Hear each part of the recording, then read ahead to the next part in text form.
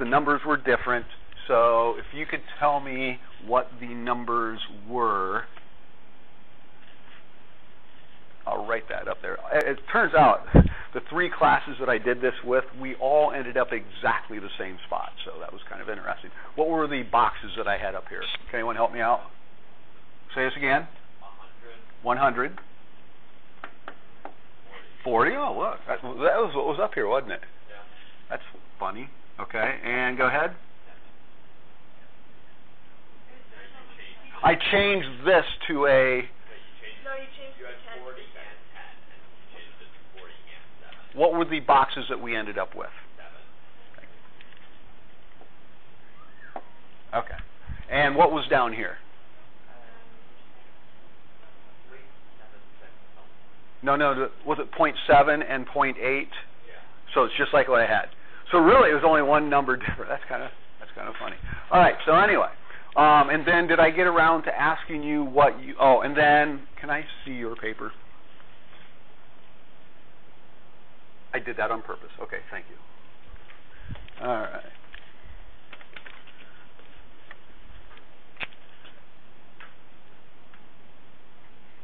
Right there, right?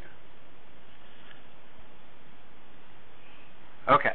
So, what was the measurement? What were the measurements that you guys were all writing down? And I think we had gotten to this point. Maybe not. Did we write any measurements down? Okay, so what were the ones you guys had? I know somebody had a 147.76. I know that was up there. Were there others? Yes. Did anybody have anything different than those? Yes. 127.76. Did you really? Yeah. Okay. I don't remember. Okay. I think I remember writing that one down, and I kind of looked at you then, too, didn't I? Yeah. Okay. What else did you? Yeah. 147.761. Okay. And was there anything else that was different? By now, we were getting pretty good at this, so you should have been pretty close. Really, the thing that I'm asking now is, we're going to eliminate this one. Are you okay with that? Okay. And actually, it comes down to mainly these two, which is probably what most of you had, I would imagine, right? So, and here's the... If anybody needs a desk from 1958, please feel free to take that. Anyway, this I said there was one last little thing we needed to learn with this, and remember I said a measurement tells us 3 things. One, it tells us the magnitude, the amount of stuff. In this case, 147, blah, blah, blah, blah, blah, blah. Okay? The second thing it tells us is the unit that it was measured in this case, grams. And lastly, a measurement tells you, when you look at it, how good your instrument was. Okay? Now, there's 2 words that we use in measurement a lot, and they are precision and accuracy. I'm sure you guys were introduced to this concept at some point in time in your careers. Okay, but many students I find, many people, in my opinion, have a tendency to misuse those 2 words because they think they mean the same thing. And they don't, when it applies to measurement, okay? Would anyone like to tell me what the word accuracy refers to? Go ahead. Like if it was a dartboard and you're throwing darts, your dart hits close to the center. To the thing that you're aiming for, whether, obviously you don't play darts very much because it's not always the bullseye that you're aiming for. Yeah. But anyway, whatever it is you're aiming for, you're very, very close to that mark. How about measurements? Good, great dartboard analogy. Now, how does accuracy apply to measurements?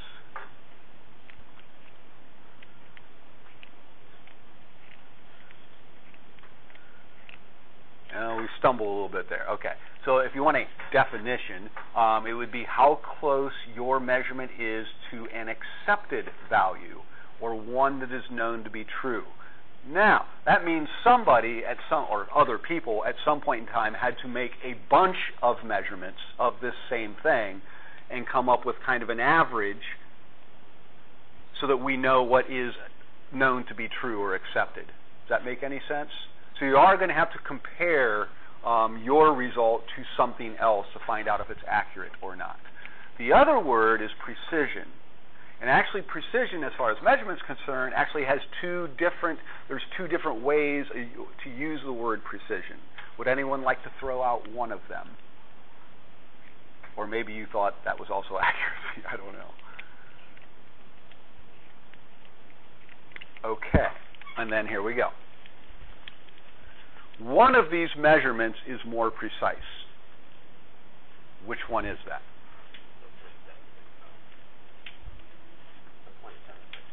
The 0.760, because there is more information available. It goes out to a smaller decimal place.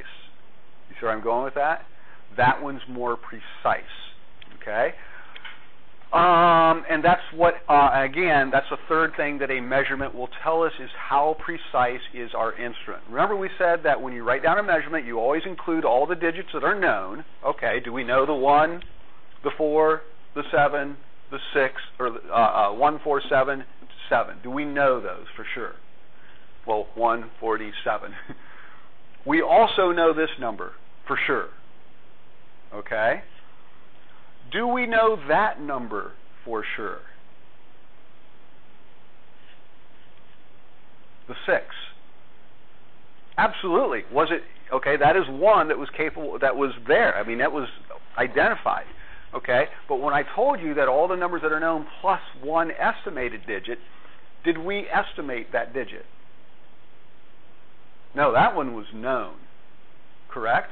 But if this is all that we had written down on our paper, if you're aware of how measurements are written down, you would say, oh, well, this is the one that we knew, this one was estimated. So, but that's not true in this case, is it? Okay? But this measurement tells us, okay, we knew this one, this one, this one, this one, and this one, and this is the place that would have been estimated. And if it were not exactly on that line, would we have estimated somewhere in between those lines? Right. So what we need to do is convey the information to people that are looking at our measurement that this balance was able to measure to the thousandths place. It just so happened that the marker ended up being exactly on a line. So we do have to write the 0, because that tells us information about the instrument that was used. This is a better instrument than this one. Or in other words, this is a more precise instrument than this one. Does that make any sense? So, because I think that's happened to you guys before. Do you write down the 0? Has that conversation ever come up before? Has that question ever come up in your brain before? Should I write down a 0 there? This is why we do. It conveys information about the instrument. Okay, that was a pretty easy thing. What is the other use of the word precision? Okay, so let's say we got out one of the balances, and I gave you this marker, and I said, find its mass, but do it 3 times. Okay, so you would get out the darn little balance. Excuse me, pardon me.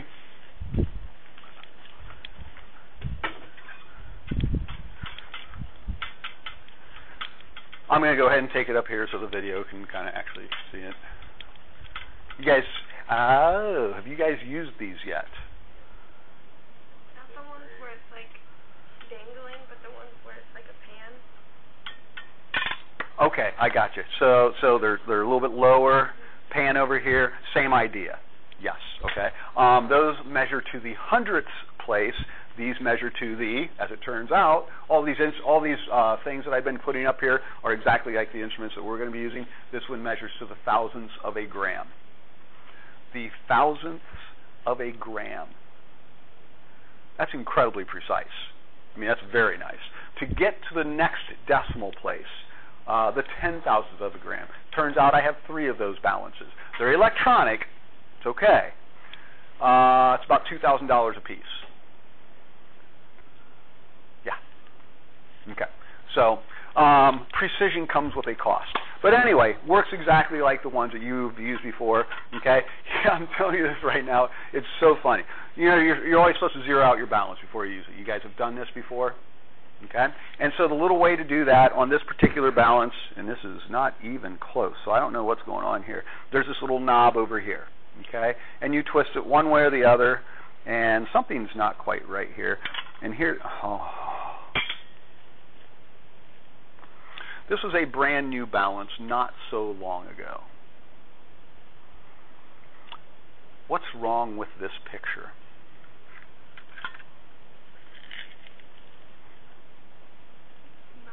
It's melted. Now, what would cause plastic to melt? Heat. Excellent. How would heat get there? Or, actually, it wasn't a beaker, but it was other things. Okay? I'm telling you right now, never, ever put anything that's too hot to touch on the balance. Because this is what happens, and it ruins it. And we may be into a problem now where that's been melted so much that it may have ruined it. And then the other thing, you guys have it, not you guys, because you don't know yet, there's numbers written here, here, and here. All three of those numbers have to match up because they're all calibrated. Yeah, so all the numbers match up, so guess what the problem is? Somebody ruined the balance. I'm going to guess multiple people ruined the balance, but whatever. So anyway, you zero it out. Now here's where I have students come up to me when they're doing this. They'll say, Ms. Lehman, my balance won't zero out. And 98% of the time, this is how I fix it. So they come and track me down. Ms. Lehman, my balance will... I'm like, okay. And I come up.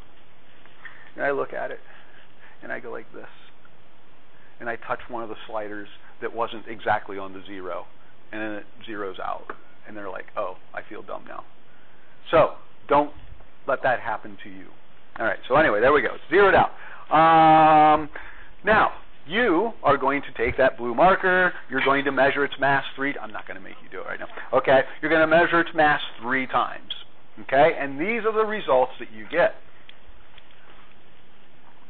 Just for fun, what do you think that has? What do you think its mass might be? 1,000 grams?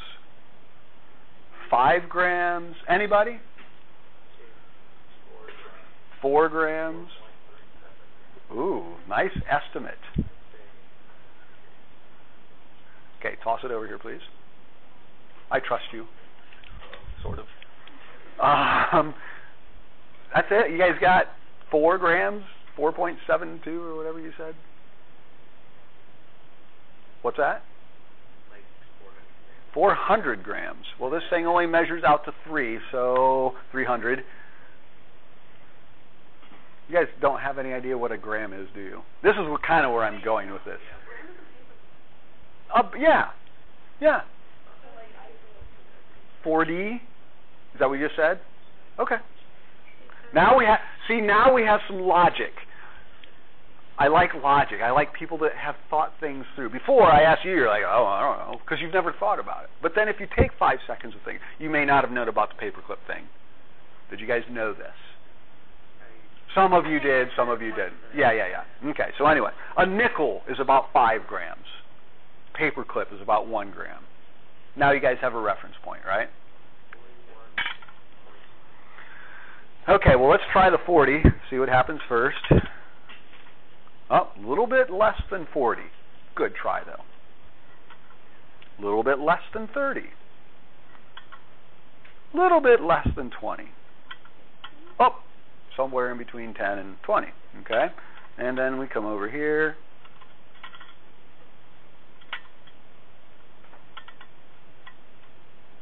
And we're 15 something, okay? And then we fiddle with that thing. Okay, so let's say someone, Emma, did this and had 15.138 grams and 15.136 grams and 15.13, let's call it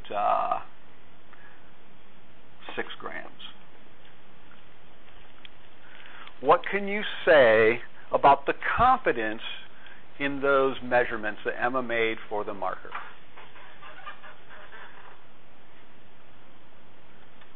Or are we pretty confident in its mass?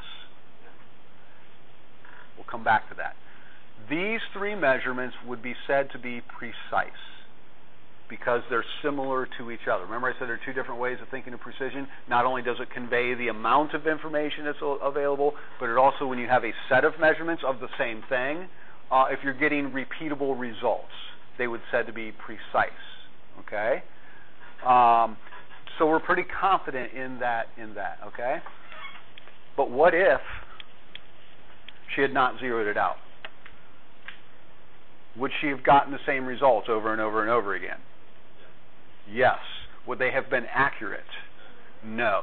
Do you see the difference now? Okay, so whenever you're reading your instruments, or instruments like that have the ability to be zeroed out, make sure you're doing that. Or like I said, sometimes people will have their little slider just slightly not exactly on one of the little ridges, and that's going to be enough to cause things to go bad. So be patient when you take good measurements. So now we have precision, both forms of precision. We now have accuracy. We know how to read the scales. We understand what happens if we end up exactly on the line. We do need to include the zero as if we were able to estimate. And probably the reason that you had a 1 is the angle that you had here probably wasn't very good. Okay, so we also have to read our instruments at eye level. We good on measurement? Our first lab that we do when measurements are required, here's what's going to happen. I'm a really big pain on it the first time. No, I'm a pain on it all year long, okay? But the first time I make you redo it. So here's what's going to happen. When it comes, we're a little ways away from that, a week or so away. But when the time comes, you guys are going to be taking a bunch of mass measurements, a bunch of volume measurements. I know the precision level of the instruments, okay? And I'm going to assume, now that I've taught you guys how to do this stuff, that you also are going to be using the instruments appropriately, writing everything down to the precision level of the instrument that you have available to you. And you're going to come and show me your data table. And if your data does not match up with what I know to be true, I'm going to send you back and have you redo it. No big deal. Has anybody ever tried to bake anything at home and screw it up? And what do? You start over. Okay? It's okay. Starting over is okay. In fact, it's a good thing because you recognize that, oh, I did something wrong. I need to fix that, and so you go start over again. No big deal. You're never going to be in trouble for redoing a lab. Okay? It's going to be on your own time most of the time, but that's okay. You can always redo a lab if you aren't getting the results that you feel that you need to get before you turn it in. Now, once you turn it in, you're kind of stuck. Anyway, that first lab, I'm going to send you back and make you do it right so that at least you've done it right one time. From that point forward, though, the labs are worth 100 points each. From that point forward, if you hand a lab in to me and you turn it in and say, I'm done, this is it, and your data isn't measured the way it should be, it's immediate 20 points off. Did anyone ever ask me when the retakes are in this class? You guys ever have retakes in other classes? No one ever got around to asking me that, did you? You know when the retakes are for this class? Next year. I'll let you think that one through.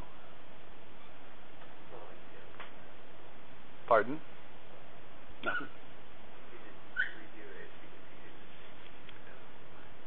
You retake the class. That's when the retakes are. Okay, moving on. We're done holding hands here. Let me see. Next, any questions on this stuff? You'll be good. Let's move this over here. Now, one thing I want you to point out, I tried to do this on purpose. You have 3 different instruments that you have scales drawn now on your papers, right? You'll notice that all 3 of those were precise to different, or had different levels of precision. Would you agree? The ruler was precise to the... Ooh, was it really? I didn't draw a very good ruler. What did you have for your measurement for the ruler?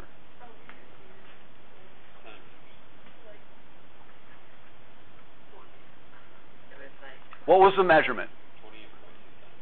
20.2.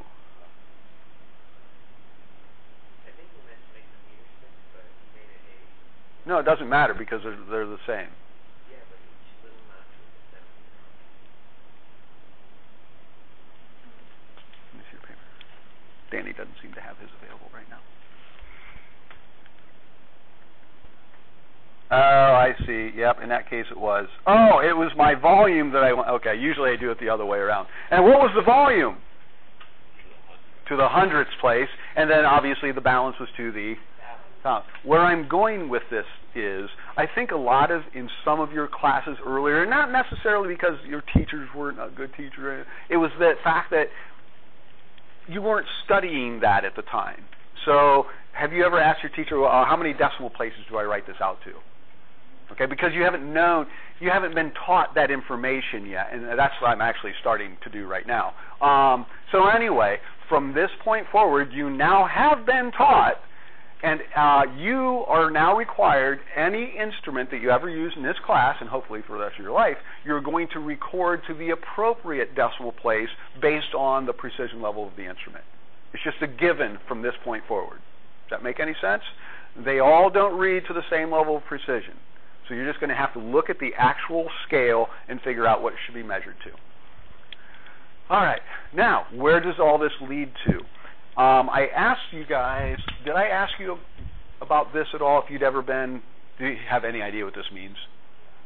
Significant figures? Okay. So you have been given a little bit of information on this, some of you? Okay. What significant figures really refers to is the precision level of the measurement that you're looking at. This measurement has how many significant figures? 5.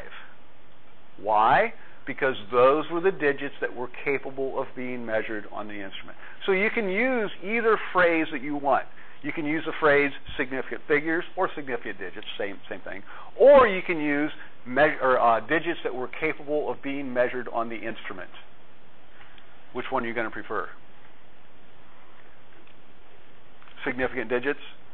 Okay. But they mean the same thing. And this is where I'm going.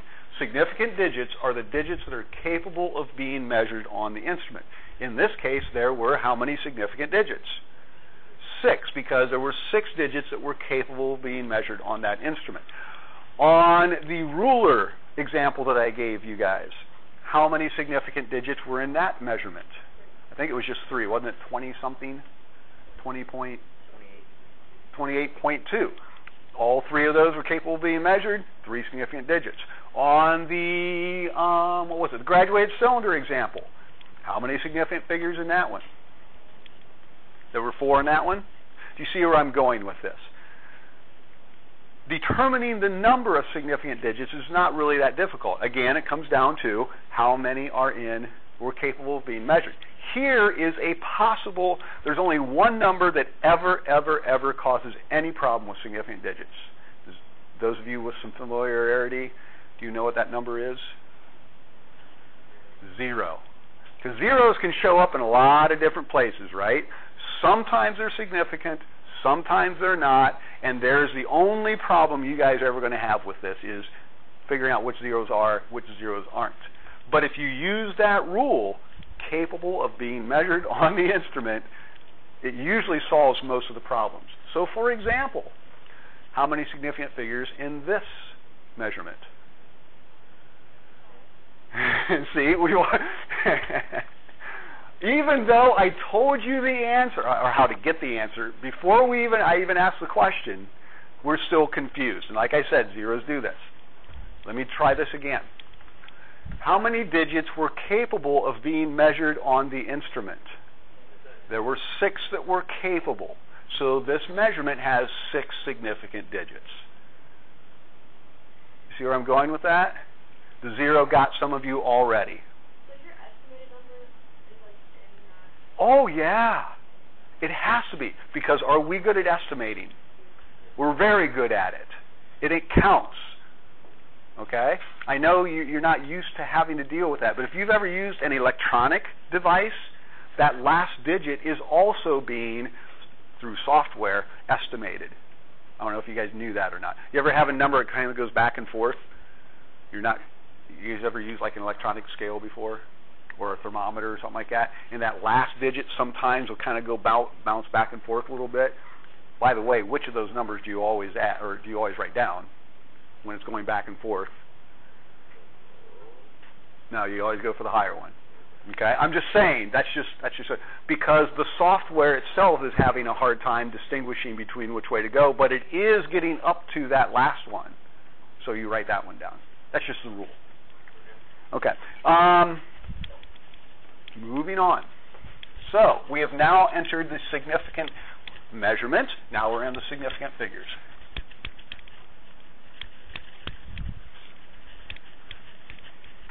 Now, what were the three measurements that we ended up concluding? What was the length one? 28.2.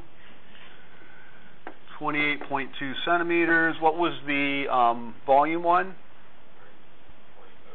Great. Thank you. I tried to do this on purpose to get a 0 in various places on this. You'll see why here in a second. And that last one was 147.760. Okay. And I think that was grams. All right. So, through our discussion that we've just had, we've concluded that, well, there's no zeros here, so all three of these all three of those are significant or capable of being measured, or had been measured on the instrument. Okay? How about here?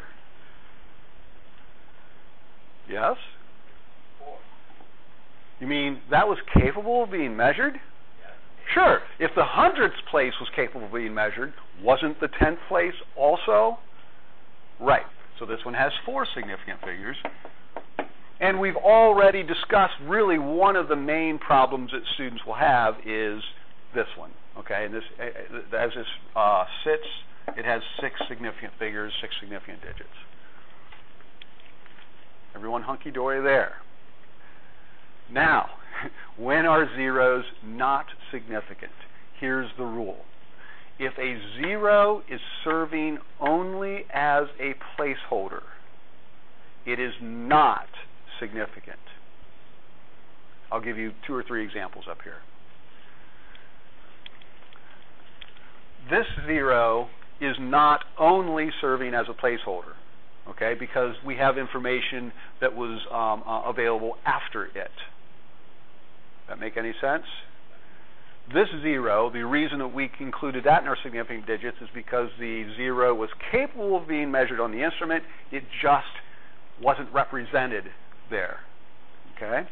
So what are some examples of zeros that are only serving as placeholders?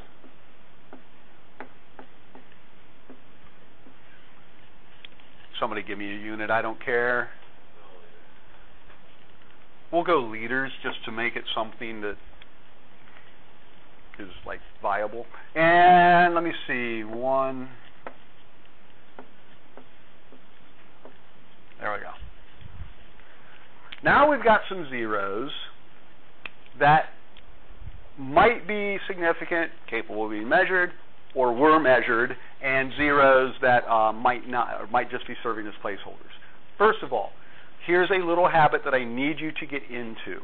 If you're ever writing out a number that is a decimal, always write 1 0 to the left. Have you ever heard this rule before? Couple of reasons for that. Mainly it has to do with, have you guys ever looked at a dot on a piece of paper and asked whether it was, thought to yourself, is this a decimal point, or is this a period, or is this just a stray mark on the paper? You've had that question come up, okay? But by doing it this way, you eliminate that, okay? So always have 1 to the left. I'm telling you right now, that is never, ever, ever significant. We don't even look at it. We write it, but we don't even look at it. You guys good? Now, what about these zeros here?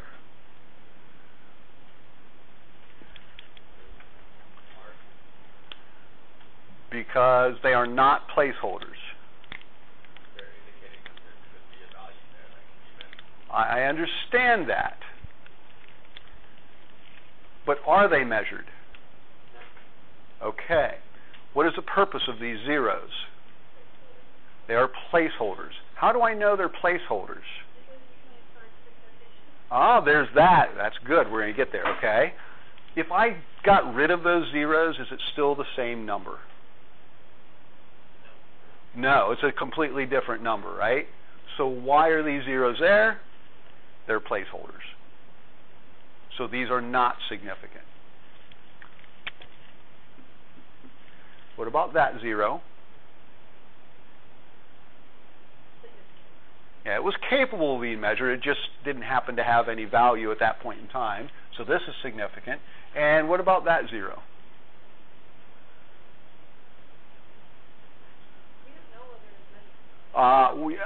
But what does it tell us? That's the same 0 as that one. Does that make any sense? The instrument was capable of measuring to this decimal place. There just didn't happen to be any value at that time. So that one's significant. So in this case, there are 4 significant figures. And over here. How about this one? Yeah, I think you're seeing that if it's 0 embedded in between more other numbers, it's definitely significant. So yes. And of course we know the 1 and the 2 are. What about these?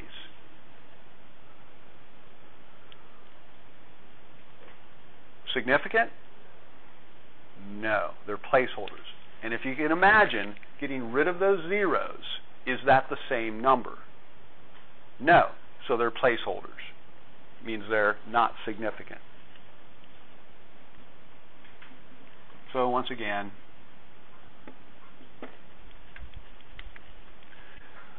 at this instant, about 6 of you have it down pretty well.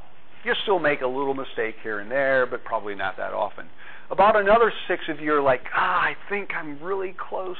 And there's about 5 of you that are going, what in the world is he talking about up there? It's all going to make sense. It really will, because this is from this point forward, we're always going to be doing this, as far as measurements are concerned. I should be like, what, 2 minutes left? Less than 1. Okay. I'm going to give you guys an opportunity to try this on your own. Do you guys want the yellow pieces of paper? Yes. Excellent. Yeah, yellow. You all may not get yellow. Give me a second. I need to explain which parts of this you are to be doing. I'm completely guessing on how many that is.